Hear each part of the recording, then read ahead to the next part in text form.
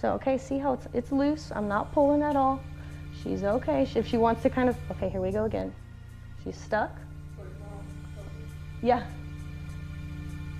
She's stuck. I'm gonna pull, maybe take a step away, and boom. Just because she gave me that one step this way, I'll release it. When I know she's stuck, I'll take one little baby step at a time. That's okay. If she comes this way, I'll release.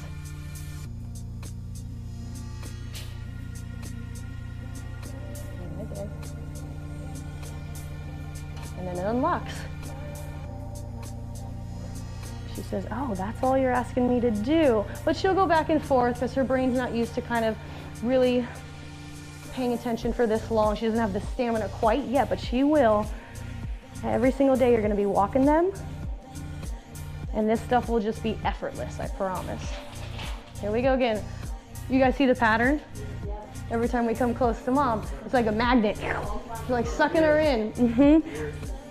She was okay here, and then she's getting it over here. Before it was messy all up in here, but we got one last spot to go. And it's not anything personal, it's not anything wrong. It always happens whenever the owner gets close, or the dog gets closest to the owner, because you have a relationship with her, right? One that involves softer stuff than what I'm putting on her right now. So of course she's gonna wanna go to that.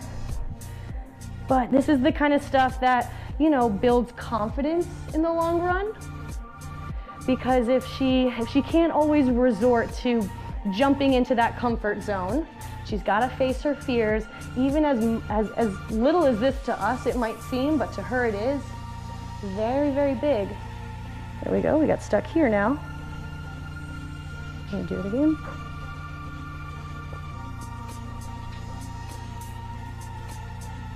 It's like she got stuck here before she got there, so that was a little different. I'm gonna go ahead and do it again. Yes, sure. She's possibly just avoiding being there right now because that's where the pressure happens the most.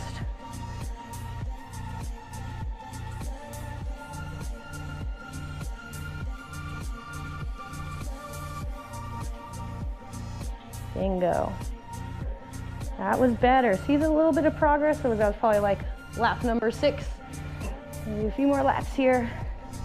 So these laps are definitely a part of the process for the first week here. Whenever you prepare to go for a walk, this is your like little warm-up that I want you to do inside the house before you even step outside, because this stuff is where you kind of need to loosen up a little.